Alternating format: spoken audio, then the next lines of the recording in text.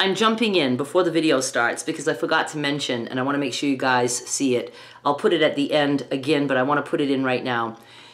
Before picture, not at my highest weight. I had lost, like, I think 19 pounds by that weight. It was the first day that I did regular carnivore back in on November 17, 2016. For a year, a little bit more than a year before that, I had done just regular low carb, and I had lost like 19 pounds. And again, my highest weight that I ever saw was 338 pounds. So that's the weight that I started at for this journey that I'm thrown into simply because of the way that I eat. So I believe in the picture you're about to see, I was 319. And it's in my car. And I don't have like full body pictures at my highest weight because I just was always doing videos and they were always like, you know, chest up or whatever. But look at the before and then look at the after. And it's funny that you'll see more of the car seat behind me because that 100 pounds, or not quite in that picture, just takes up the whole seat. I just don't even remember being that size. I just don't, because I think in my head I was in disbelief, and also I wasn't going anywhere. So it didn't really matter to me, I guess. I just didn't pay attention. I mean, I must have known, right? I must have. I was wearing stretchy pants and just my big caftans that I was making that would fit me. But anyway, I just wanted to show you an almost before and an after, and I think you will notice the difference.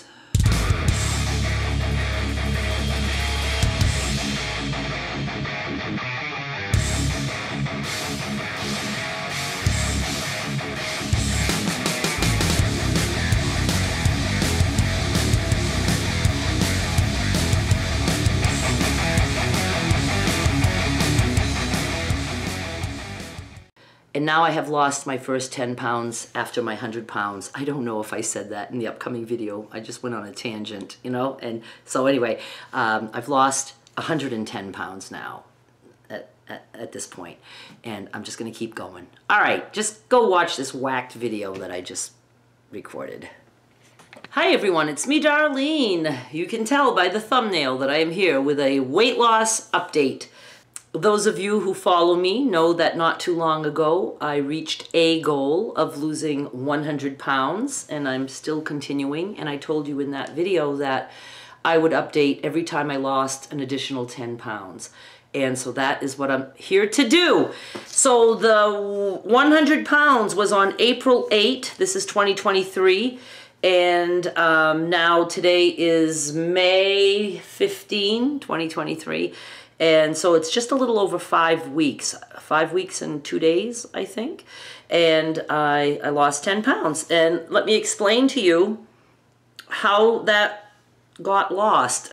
It took me 3 weeks to lose 3 pounds. Now do remember, I don't try to lose weight. And for those of you who don't even know what I'm talking about, I'm going to have a playlist in the description of this video and on the end screen about my high-fat carnivore journey that I'm currently doing. I'll also put the playlist for when I started carnivore way back in November 2016. I'm looking at my notes. I'll put that playlist down below too. And I don't even want anybody to go see those old videos. I was so over-the-top animated in those days. I don't know what was up with me, but you know, I was obviously huge. And but anyway, hey, look, it is what it was, right? I mean, that was me. That was me then. This is me now. So if you want to go watch some of those old videos, you can. It'll get you caught up over these years, you know, as to what I've been doing, eating carnivore and now high-fat carnivore. And I'm not here to really discuss that. I'm just here to give this update. And where was I? I think I was letting you know that it took me 3 weeks to lose 3 pounds, and then I gained a pound. And I was like, geez, this is going to take forever. I still have 8 pounds to lose. But so I stayed off the scale, and then I weighed myself 2 weeks later, and it was gone. That additional 8 pounds was gone. So I said, okay, that's right. I have to remember, this is how it works. I just eat whatever amount of meat I want and animal fat. In my case, I choose butter. My meat of choice is beef, but I do eat other meats.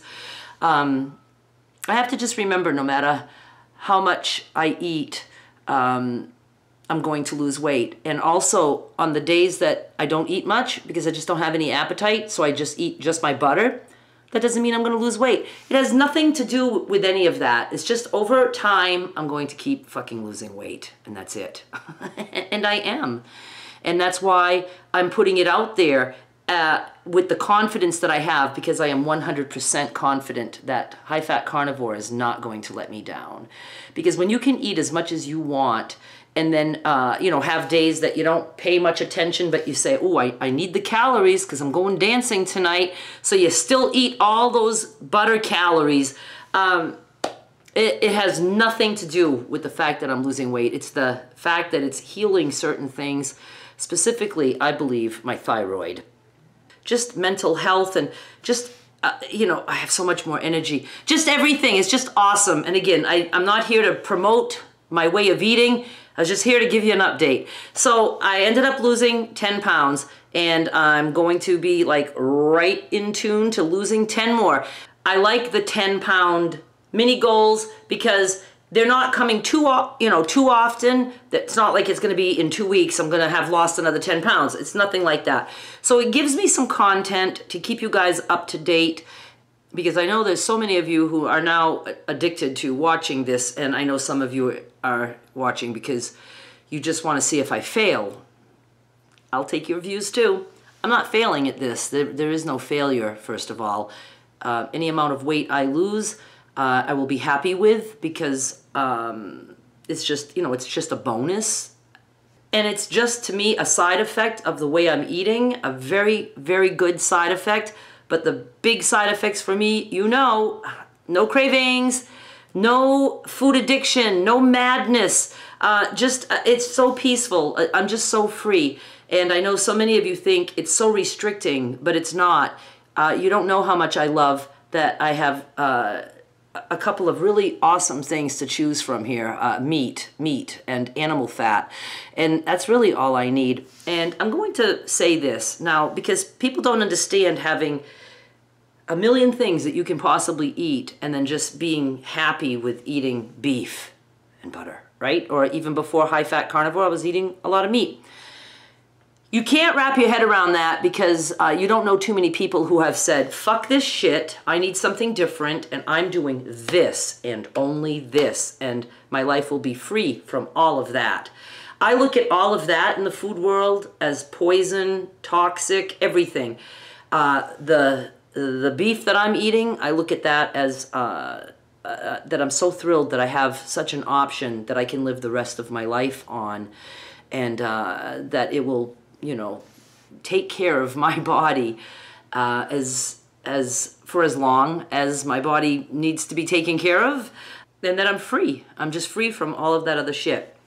So like I said, not everyone knows someone like me in their life, or even online, that is, you know, claiming to be a person who suffered greatly with food addiction. And if you don't want to call it an addiction, call it, I don't know, whatever. Just an uncontrollable urge to fucking eat all the time, and know deep down inside you were not meant to be doing that. And then you lose, you know, your mind thinking, what is wrong with me? I'm intelligent, and I work, and I know how to do so many things. I'm so successful at so many things, but I can't fucking conquer this shit. And it's because of the food. For me, at least. Toxic. I need animal products only in my life. Okay? So now let's think of it this way. And I have personal experience with this too.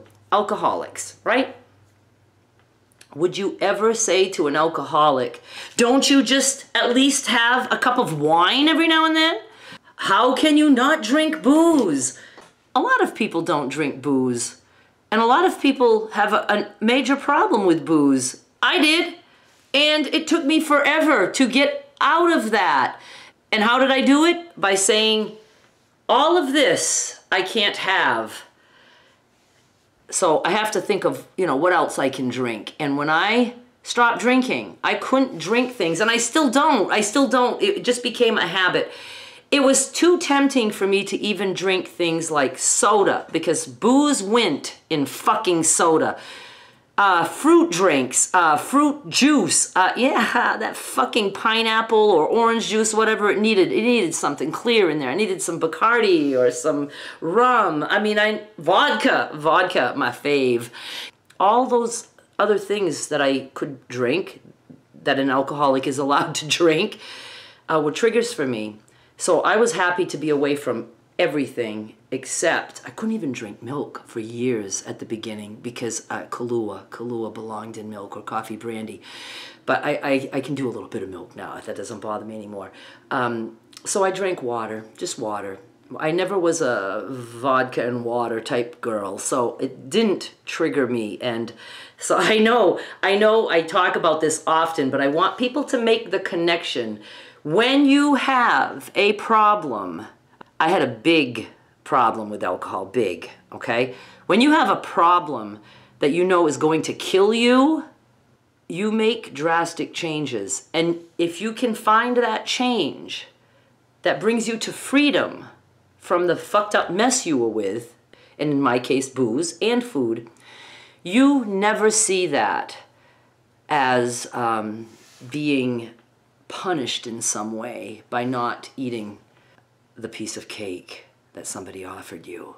You know, just like if somebody offers me a glass of orange juice with some ice, there's ice in there. I'm gonna want vodka in that. Even today, I'll remember looking at that glass of orange juice and saying, boy, that would be good if there was vodka in there. So I stay away from all of that.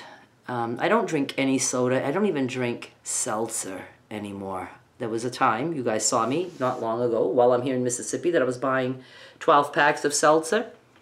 When I went to high-fat carnivore, even the desire to have something carbonated left my body. And that's cool, because I don't have to buy seltzer now, so I drink just water. Okay, I just want to make the comparison. So when you tell somebody, how can you do that? That's how. Life or death. I chose life, okay? Just like I chose life the day that I dumped a beer in the sink, you know? Because my husband was being told he needed to quit drinking or he was losing his job. And my brother, who I was on the phone with at the time, explaining this to him, he says, are you still drinking? Are you drinking right now? I said, yeah. He goes, I said, I have a beer. He goes, dump the beer. You can't expect your husband to succeed if you're going to still be drinking. And I was like, yeah, that's right. Now, all of a sudden, I had somebody else to do it for. So I dumped out that beer, and that was life-changing for me. My husband died from drinking, but I didn't, right? I stayed sober. He couldn't. He couldn't ever get sober. Not fully. He tried. But yeah, I could smell it on him when he would come in. Anyway, so see what I'm saying? Life or death. I would be dead with him. Dead with my brother. Dead with an aunt that I had that died very young from drinking. So, and food would have killed me too. Probably had a stroke by now, even though all you guys thought I was going to die within 2 years. Some of you way sooner because of changing to the way I'm eating. I would be dead if I hadn't changed my life. You know, eating the way I was eating plants. It's not even that I was always like just pigging out. I tried everything. You guys know that. I know you've tried everything and you're still fucked up in your head because you're like, why? Why can't I have control, self-control? Why can't I have good willpower? It's because you can't. You can't. Those things don't exist. They're not going to help you. They're only going to continue to make you fail and feel like a fucking piece of shit. You need to change your life in another way, in just, you know, finding something, trying what I'm trying. So many of you say, oh, I'd love to try that, but I can't because of this. I don't give a shit what you can't, why you can't. Just fucking try it. And don't wait until after the holiday or your birthday or whatever. Just try it right now. Right now. I mean it. Don't come to my comments and say you'll try later. I'm going to start deleting all that shit because it just other people read that and they think, oh, see, it's not just me, so there's nothing wrong with me. No, there's something wrong with anyone who doesn't want to save their own life, unless you just don't. And I don't care. I don't care if you save your life or not. You know what I mean? I wanted to save my life. So if you are to that point of desperation where you need to have your life saved, it's worth starting immediately. And I'm not going to let anybody in the comments anymore say, I'll start later. No, that gives people the wrong message. I don't want anybody to say, I'll start adding meat. No, don't add meat and still have a fucking banana. That defeats the whole purpose of carnivore.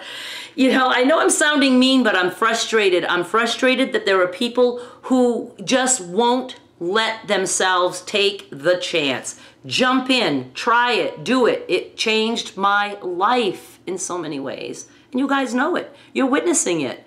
Those of you who said I'd be dead in 2 years, I'm not dead. I'm not dead. I think I even look healthier, right? Don't you think? And my brain is healthier too.